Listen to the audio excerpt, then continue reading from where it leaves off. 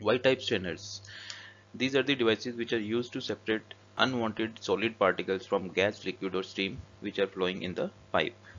Their name is derived from its shape. If you see, it is Y-type shape, so that's why we call it Y-type strainers.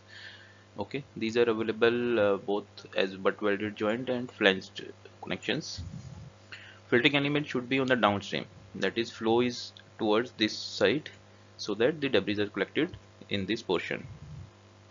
Advantage of Y-type strainer is this can be installed in horizontal or vertical position, so that means we get very good flexibility in our piping layout.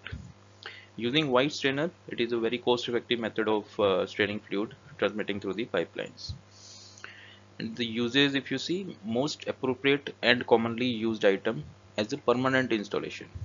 Okay, where small and solid particles are expected, so that less frequent cleanout is required.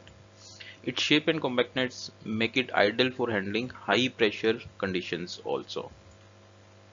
We are using perforated wire type mesh which act as a filtration element which is located in this portion.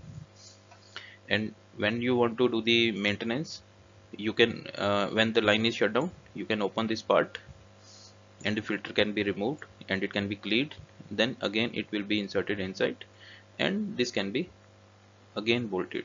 If you see at bottom of the portion there is a drain connection which with sometime we get a valve connection also here, so you can open the valve and drain out unwanted items.